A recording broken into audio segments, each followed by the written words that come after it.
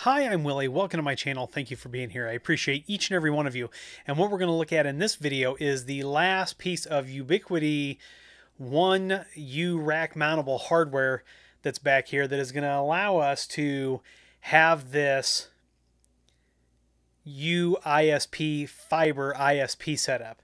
So, and that is our fiber coexistence WDM filter. So this is what the device looks like. If you go back to the first video, you can see it. It's in the rack back there. But what it allows us to do, the wavelength division multiplexing module, it allows us to have XGS, XG-PON, and GPON services all coming out of the same fiber distribution system. So you've got 8 GPON, 8 XG, XGS, GPON connections on here, and then you've got your connections that go out to your splitters, out to your clients. So there's not a whole lot to it. It is a 1U device. Like I said, it's got 8 XGS, XG-PON connectors. It's got 8 GPON and then 8 out to the splitters. Here's a little bit more information about all the wavelength range, loss, isolation, things like that. I'll leave a link to this down in the description so you can take a look at it. And then over here on the installation guide, this will give you a little bit better idea until we actually get to the rack. Excuse me. What it kind of looks like. So yes, we put the rack ears on, we rack mounted it.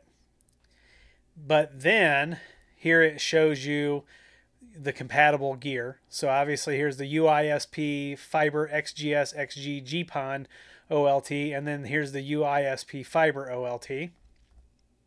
And you can see here that we would have the XGPON coming into this bank on the right, the standard GPON on this bank, and then everything here going out to a splitter supporting all of these different devices. So while this is not the most thrilling, exciting piece of hardware, some people actually might think that it is the most exciting piece of hardware. The hardcore fiber folks may think that this is better than the router and any of the switches or anything else we're going to use to run this, but it's the most static thing with the least amount of configuration that we've got. But it allows us to be the most efficient. Instead of having to have multiple distribution systems, we can put everything in one 1U device. So if you've got questions about it, let me know down below. I'll answer any questions I can. And in the next video, we're going to go ahead and get our Linux box loaded. We're going to get UISP loaded. And no, I take that back. We've got one more video before we do that. We've got to go over all the SFP modules and all of the cabling. So that will be the next video. And then after that, we'll load up. And I take that back. We've got even one more. What was I thinking?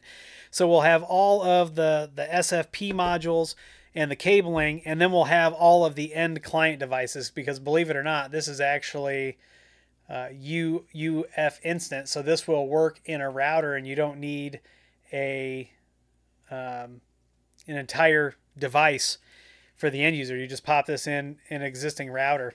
So we'll do cabling and connectors, then we'll do CPE, customer premise equipment, and then we'll get into Linux. So if you got any questions about the WDM, let me know down below. If I can't answer them, I'll try to point you to a resource that can. And if you like this video, make sure you give it a thumbs up, subscribe, comment, share, follow me on Twitter and TikTok. Those links are down below, along with affiliate links and a Patreon link. And if you need IT consulting, head on over to williehow.com, fill out the contact form right there on the front page, and someone will be in touch with you as soon as possible. Come on over to community.williehow.com, sign up and join our community. Share your expertise and whatever it is that you do, or come over and ask questions.